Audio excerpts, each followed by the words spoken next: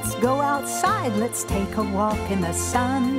There are things to learn and things to see. A big wide world for you, your dog, and me. Dog Talk. Hi guys, and welcome to Dog Talk. I'm Pat Becker, and my guest today to start off the show is Vicki Boyer. It's good to see you. Thank you very much. Glad to be here. And you brought your little Wealch Corgi. So cute. This is Catcher, right? Yes, correct. So, you know, the thing that impresses me so much about you, not just for your choice of dogs, but that you know the history of these dogs. Yes. So tell us a little bit about that. Well, you know, they're a separate breed from the Pembrokes, which most people are familiar with. But this is actually the original Corgi. And they're more the truest to form of Corgi, as they were brought in by the European early people. And they kind of settled into the Cardiganshire part of Wales, and it was an isolated area, and they kind of stayed this way. There was a few breeds that were inbred into them, one to bring in the merle coating, another was to bring in the reddish coating. They actually bred into healers. But these guys are more in the Dachshund, what they call the Teckle group. You know, this is the thing that I'll interject a thought here, because people talk about purebreds. Yes. There are no purebreds. No. You know, this is the thing about it. All of the dogs that we have today are an infusion of every breed. Correct. You know, which just makes it remarkable. Yes. Now tell me, what was the purpose for this dog? Well, the Cardigans are used as drovers and an all-around family pet for the farmers, ranchers, and they lived up in the very high country, so they had to be able to handle the rocky hillside, so they were bred low to the ground, and they can be very agile on those type of surfaces. They nipped the cattle in the heels to drive them. That's why they're called drovers. And they also used them to hunt rabbits and to rodents. Yes. And they used to make a game of it, as a matter of fact, with the rabbit thing, because they were great drovers. So you say great prey drive, and you know that is wonderful. Yeah. Well, we have made Catcher the dog of the week. Well, thank you. She really appreciates it. Oh well, I think that she will like some of the things in here. She was over sniffing them a little while ago. Corgis, let me say, are very food motivated. I think you can bribe any breed. That is for sure, but Corgis especially. And this is a $100 gift certificate to A1 Pet Emporium. Very much. Yes. Oh, I've been there before. It's a very nice store. Yeah. What? Says, Pat, are you trying to fool me? She said yes. Anyway, there are some toys in here for her and some treats. Thank you. And thank you so much for bringing Catcher in. Thank you for inviting us. She really likes to show, but she really loves to play. And she's an agility dog. Yes, she is. That's remarkable, and with Twister agility. Yes. So this is a wonderful, wonderful breed of dog, by the way, folks. They get along with most dogs. They get along with families. It's kids. They're really, really good. They are. Thanks so much, Vicki, for coming in. Thank you for inviting me. I really enjoy being here. I enjoy having you. We're going to take a quick break, and we'll be right back. A1 Pet Emporium is Oklahoma's authority on healthy nutrition for dogs and cats. Quality does not have to cost more, and we only have the best. If your pet suffers from allergies, digestive issues, skin infections, or hair loss, it may be the result of their diet. A1 Pet Emporium can help. We offer pet portraits monthly, adorable rescue animals every Saturday from noon to 4, and free dog and cat food samples. Locally owned and operated, we want to be your neighborhood pet store. All right, welcome back to Dog Talk. I'm sitting here with Michelle Schaefer. She is the diva of insurance in downtown Edmond. Been there for 20 years. That's right, a farmer's insurance agent. And then we remember Boo Doo, who came on with Callie, and Callie is here with us because of pet insurance, and we'll talk with Boo here in just a little bit. Thanks for joining me, both of you. Yes. Michelle, I wanted to talk with you a little bit about specifically the policies that you have at your with Farmers Insurance. Yes. Tell us about pet insurance. If someone comes to you and says, I want pet insurance for my dog, what's the process? Okay, well, it's an easy online application and a variety of premiums to fit whatever your needs are. The beauty of this is it's a reimbursement plan, so the vets like it, so it's easy to do. You can have a very comprehensive plan that covers illnesses and accidents and everything, or you can have just an accident-only plan that if your dog goes outside and gets bit by a snake or hit by a car or eats something and requires surgery, would cover that. And I really liked the accident plan you talked about because, you know, people think, you know, I need insurance for vaccinations or something like that. Think about if you're in rural Oklahoma. You know, Boo was talking about this earlier, saw a snake skin when you were walking Callie. Right. Well, I thought it was pantyhose. And a copperhead snake and almost stepped on it. And with that accidental plan, a snake bite, you know, would have been covered. That's awesome. Right. That's awesome. So I know you said it varies, but you talked a little bit about a lab. Like, let's say you had a lab and insurance. What would you look at and variables to be paying? If you had a very comprehensive plan, it could be $30 to $50 a month. Sure. If you just did the accident-only plan, it might be $15 to $20 a month.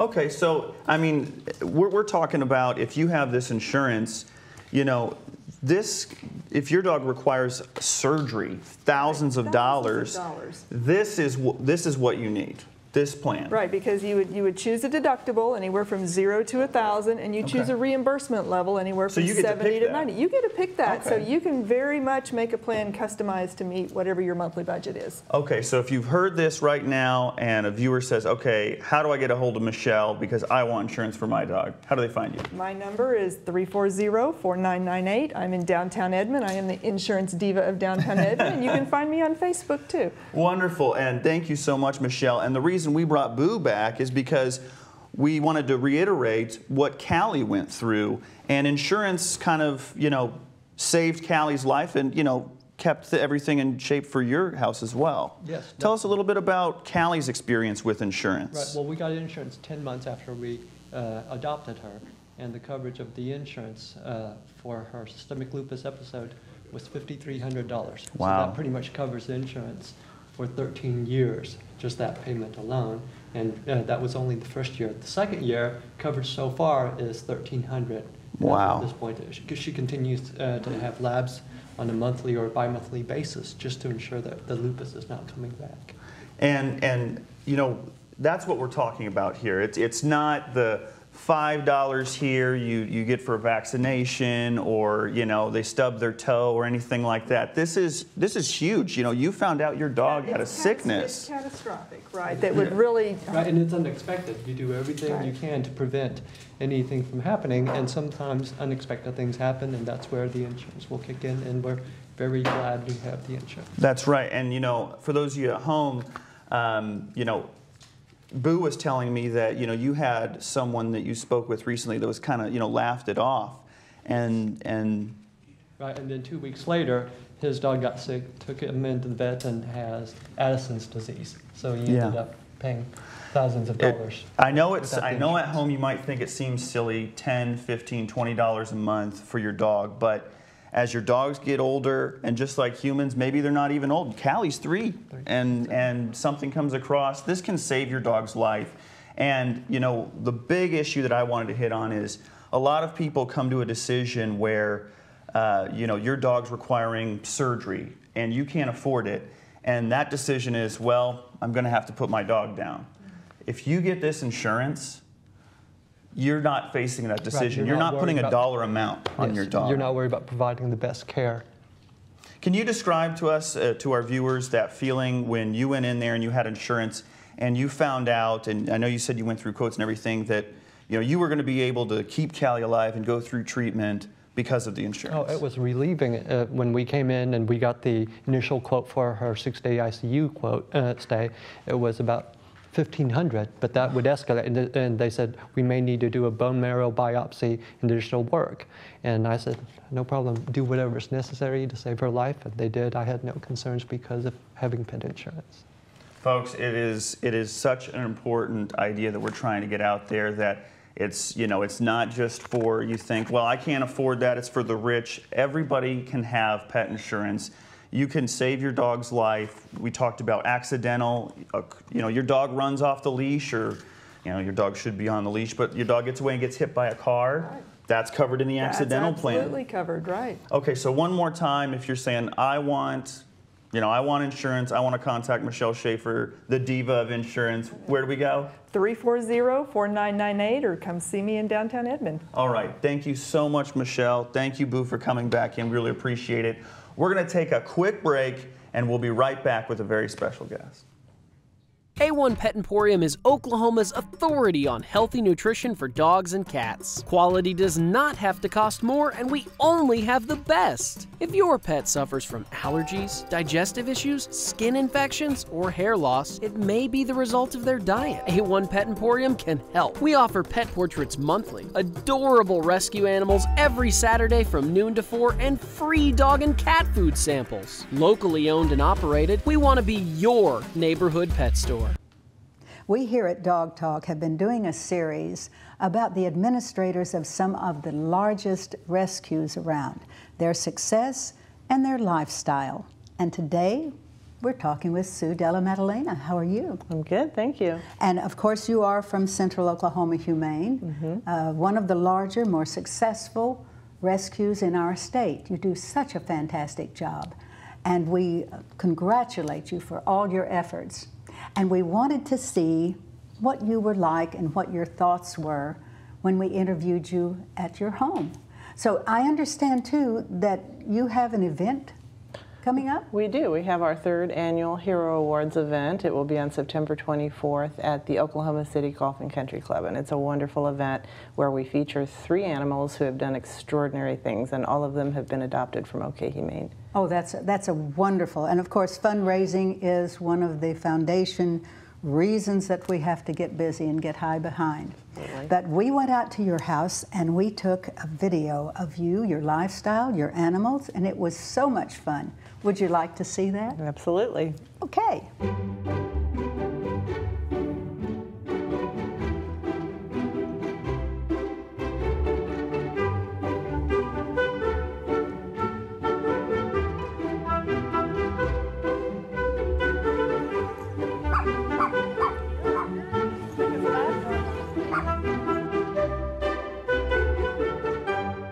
Sue Della Maddalena, how are you? I'm good, thanks. You know, it is so incredible since you have come to our state, the wonderful things that you have done with Central Oklahoma Humane, the whole issues of dogs, you know, being lost, finding homes, the spay and neuter, everything that you all have been involved in. So I'm on a mission here to find out all about you. So tell me, you have some relatives like from Argentina. So tell me about that. I was born in Argentina, and we actually came here. My mother's from Ireland, and we came here when I was 4 years old. And so I do speak Spanish almost fluently, and I think our family is very culturally Latin. Yeah, and you know, and there is such a warmth in this kind of, as you say, you know, DNA, that it just, you exude it, you know, and I think this is part of your success in being able to deal with people as well as the animal issues, which is so important. So you have come initially from what, California? I actually, yes, I got my graduate degree in Arizona at the Thunderbird School of International Management, and then went to Chicago for 3 years, and then was in Los Angeles for 10 years. And then after that, went to Phoenix and was in Phoenix for almost 20 years. So came here from Phoenix. Yeah, and you were, I guess, involved with the PetSmart organization, and what did you do there? I ran PetSmart's foundation, PetSmart Charities, for 10 years, and basically our job was to raise money through mostly the PetSmart stores and then grant that those dollars out to animal welfare organizations across the U.S. and also Canada. We had stores in Canada as well. So tell me now, with Central Oklahoma Humane, where is it going? Where do you see it going? Well, we really have, our goal is to be able to get to a point where we can find homes for all of the placeable pets in our community. And we've really made a lot of great progress. You know, we're not a very old organization. We'll be 9 years old at the end of this year. And when we have kind of a unique situation where we work very closely with our city animal shelter. We take most of our dogs and cats from them. And, you know, our goal is to be able to get to a point where we're placing 85 to 90% of what's coming into the city shelter. And we're getting close. We actually just got our first quarter numbers, and we were really excited to see that we were over 80%. Wow, that is fantastic, and it is progress. And I'm so grateful to all of you who run these organizations, the rescues and the shelters. I am, you know, concerned with our rural areas. Yeah. And it becomes something of a stigma for us because statistically, a lot of our dogs, especially from rural areas, are transported from our state to another state. Mm-hmm. And you have to ask yourself, what are they doing that we're not doing? Yeah. You know, and I think that what you have accomplished here will send us a little further along that line. Yeah. Well, we're still at a point where we have more dogs than we have homes for here. And so particularly in Oklahoma, it's interesting, there aren't a lot of resources out there in the rural areas. And so, you know, they are taking in dogs and cats, and they really don't have many adopters for them. So relocating is, in the short term, a good solution because there are shelters around the country who are happy to take our Oklahoma dogs, and they find homes for them. But really what we need to do in Oklahoma City and across the state is really focus on the preventive side, which is to spay and neuter the heck out of everything. And then as we have the animals in the shelter, to do our best to find homes for them. And of course, the basic issues dealing with dogs, you have to deal with the people who own them. And I am thoroughly convinced that education is the way to do it. How do you think we could facilitate that? How are we doing on that?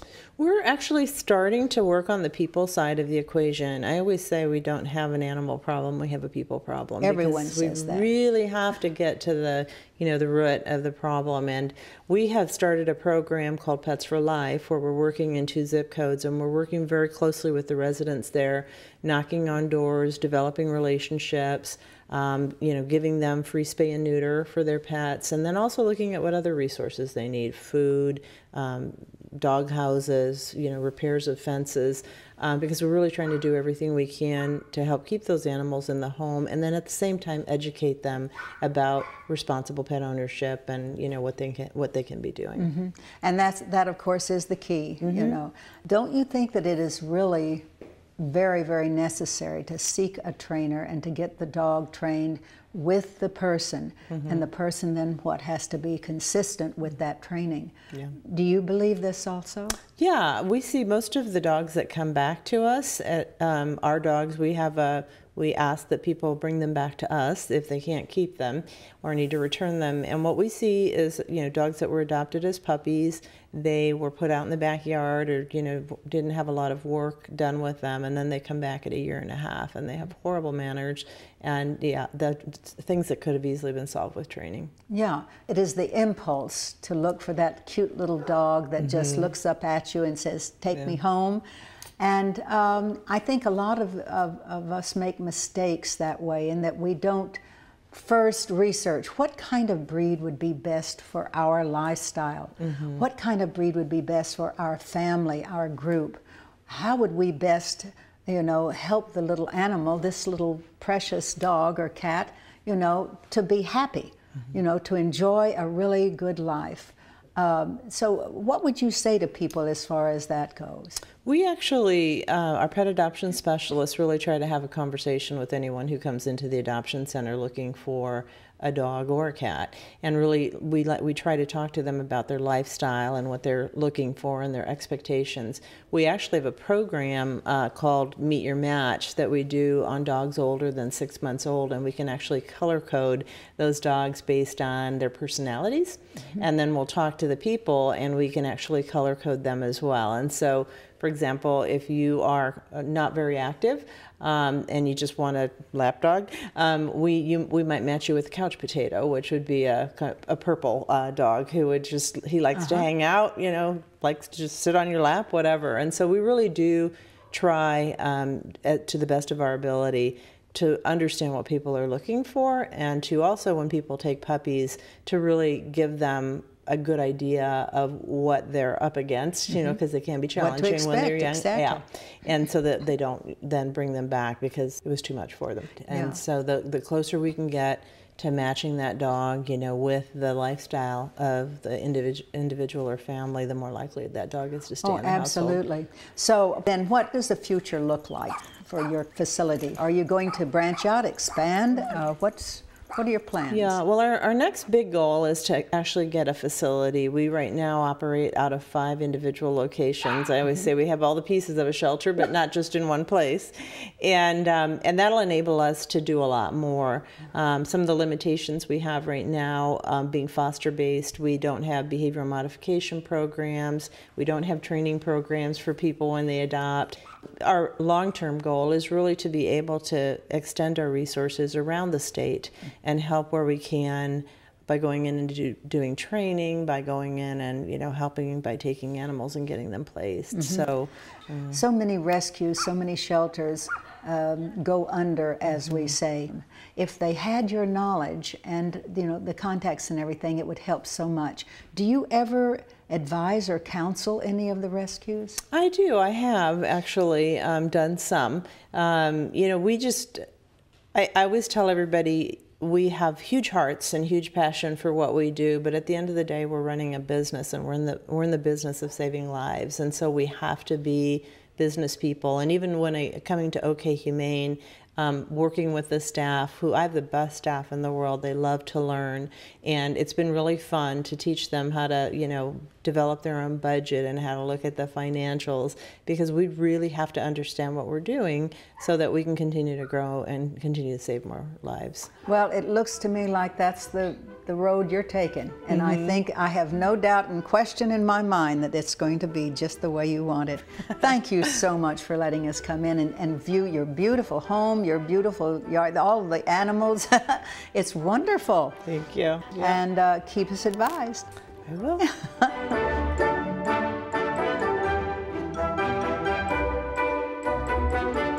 What fun was that? I mean, I'm amazed that you can handle everything, and your life is so involved with all of your dogs and everything. You get everything done. It's a big chore. Well, animals are an important part of a lot of people's lives, and for me, all of our lives. They're wonderful. They are. It's wonderful to have them to come home to. We're going to take a quick break, and when we come back, Bill Bonadio, we're going to kind of visit him a little. All right. You'll like this one.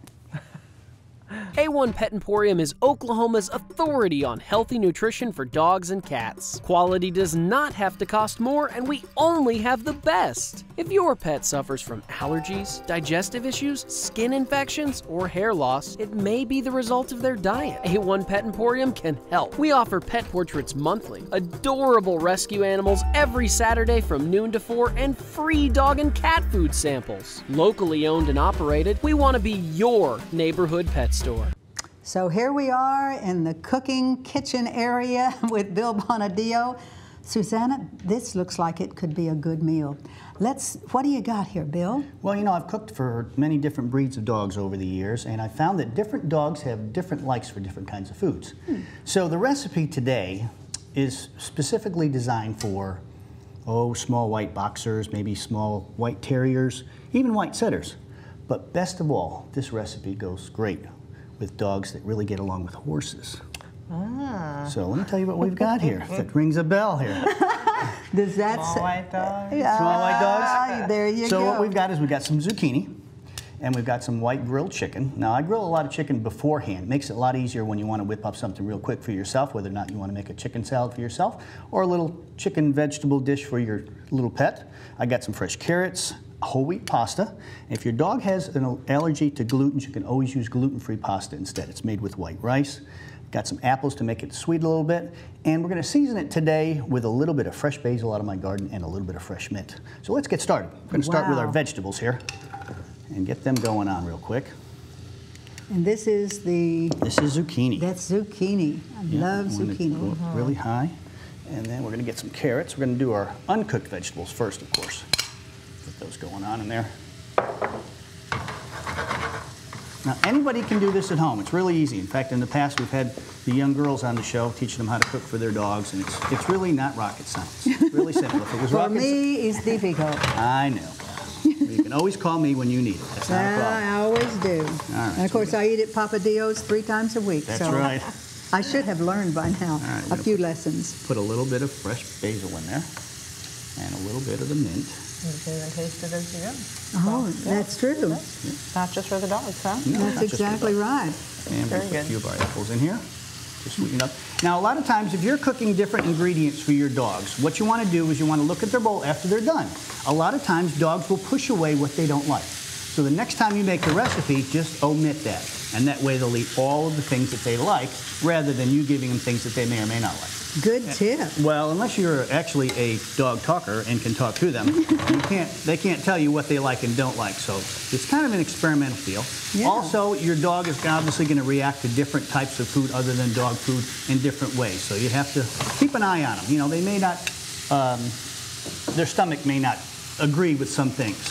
But the secret is to eliminate any type of salt and sodium products and any type of spices and vegetables that they just don't get along with. And if you're not sure what they like or what they don't like or what they can have and not have, Pat was nice enough to make a really nice brochure that you can get at the restaurant that tells you all about the good vegetables and the not good vegetables and food products that your dog can have. So we're right down now to right to the end. Now, of course, Pat, if you want, you can always make some of this for your dog, then have a little extra and just add a little papadillo sauce to it. Oh, I see. And have dinner with your dog. Then you could eat it yourself. Yeah, because you got your pasta in here. So With as much as there is there, you just carve out a little bit for the dogs, and then you put it on your plate and season it how you want with a little extra. I like garlic. Yeah. And actually, dogs like garlic too. Yeah, in moderation. In moderation. Yeah, you have to be careful with Everything it. is in moderation. You always go very, very light on all your seasonings for your dogs because they're going to not be used to new items, especially if they're used to eating even some of the high-quality dog foods that are available today. Boy, that looks terrific. What do you think? Great, yeah. You think your dogs would like that? I know my dogs would like that. Well, guess what? We have a surprise for you because we're going to give all of this to you, and this is a little thing we got for you to carry it in. Oh, that's wonderful. With ice that's in it already. So you take this home to your dogs, and your dogs tonight will have a fantastic meal. They are going to love that. We'll include all of the ingredients so that they'll all I'll put the extras in there for you, so if you want to practice at home. Awesome, yeah. And if you have any questions, you can always call me. All right. Oh, Bill, thank you so Beautiful, much. yeah. It is just, it makes a beautiful plate. The colors are just wonderful, and of course, the dogs will go crazy over They this. will. And of course, anytime you cook something for your dog, it has to cool. Yes. We can always eat something hot, but of course your dog's palate is a little bit more sensitive than ours, so you'll have to go ahead and cool it off. Absolutely. And you can always pre-cook it and go ahead and package it up and always date it. There put it you in your go. fridge. There you and go. then that way you'll have it ready in case you're on a busy day. Bill, thank you so much. Thank you. Yeah. Sue, thank you so much for coming, and we hope your dogs enjoy this. Bill got this all together for you. And it's made just for little white terriers and white boxers and white crossbreds. Guys, take care. Have a great week, and we'll talk with you next week.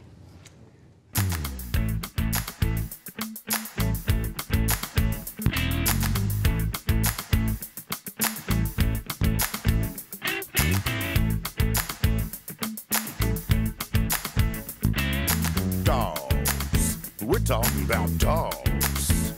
Talking about big dogs, talking about little dogs, oh yeah. Chasing the ball, chasing the cat, digging holes, thing like that.